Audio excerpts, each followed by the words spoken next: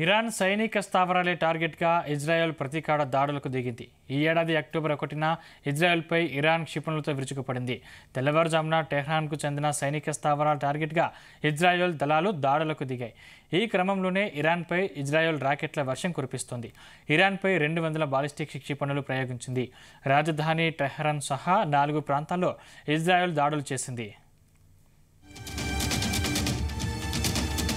ప్రపంచంలోని అన్ని దేశాల మాదిరిగానే ఇజ్రాయెల్కు ప్రతిస్పందించే హక్కు, బాధ్యత ఉందని ఆదేశం తెలిపింది. అందులో భాగంగానే తమ దేశ ప్రజలను రక్షించుకునేందుకు ఏదైనా చేస్తామని ఐడిఎఫ్ అధికార ప్రతినిధి స్పష్టం చేశారు. జనరల్ స్టాఫ్ చీఫ్ ఎల్టీజీ హెడ్డీ హెలేవి నాయకత్వంలో ఈ ప్రతీకార దాడులు చేస్తున్నట్లు ఐడిఎఫ్ వెల్లడించింది.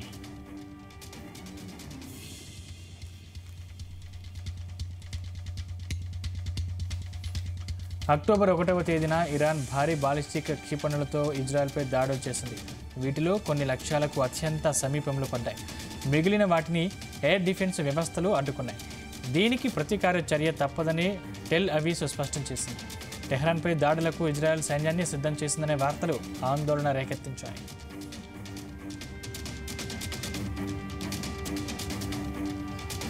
ఇరాన్ క్షిపణి దాడులకు ప్రతీకారంగా ఇజ్రాయెల్ ఇలా దాడులకు దిగినట్లు, ఇందులో అమెరికా ప్రమేయం లేదని అధికారులు చెబుతున్నారు. అయితే ఈ ప్రతీకార దాడులకు సంబంధించి అమెరికాకు ముందే సమాచారం ఇచ్చినట్లు తెలుస్తోంది. ఇరాన్పై ఇజ్రాయెల్ వైమానిక దాడుల కారణంగా ఇరాక్ తన విమానాశ్రయాల్లో రాకపోకల్ని నిలిపివేసింది.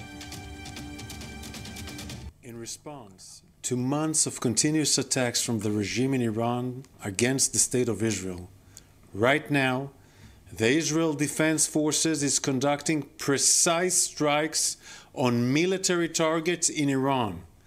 The regime in Iran and its proxies in the region have been relentlessly attacking Israel since October 7th on 7 fronts, including direct attacks from Iranian soil. Like every other sovereign country in the world, the State of Israel has the right and the duty to respond. Our defensive and offensive capabilities are fully mobilized. We will do whatever necessary to defend the State of Israel and the people of Israel.